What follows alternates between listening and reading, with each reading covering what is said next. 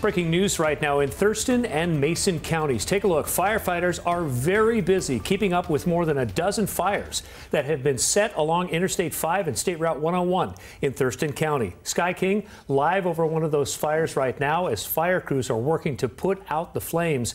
The State Patrol is looking for an SUV seen where those fires were sparked. King 5 viewer Jill Taylor sent us this video as she drove by one of the fires, and you can see here the scorched earth. This is right along the highway. Michael Crow joining us live from Tumwater, where one of those fires was set. So Michael, what do we know about all this right now?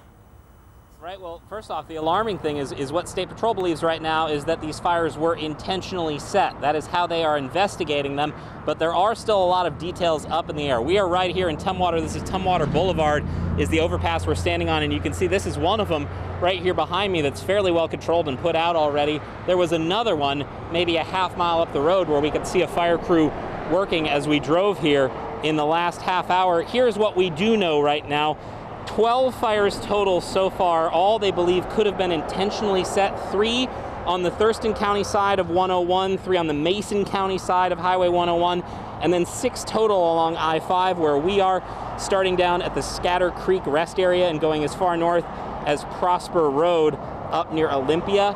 The belief right now is there was some sort of incendiary device used. They really don't have a lot more info than that. They know that a witness reported a blackish blue SUV or box truck. There's some uncertainty there about what was relayed, but blackish blue SUV or box truck that was seen speeding away from one of these fires. Take a listen to State Patrol here. Right now, they all are contained, mostly contained.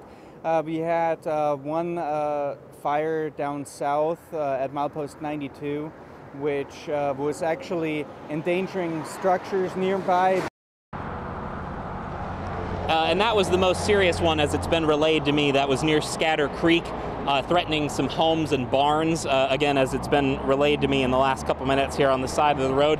Again, they are investigating these fires as if they were intentionally set, which, if this person is caught, could carry a charge of arson, which is a felony for every single one of these fires. So an active scene here. This one is, of course, smoldering. The fire crews have moved on.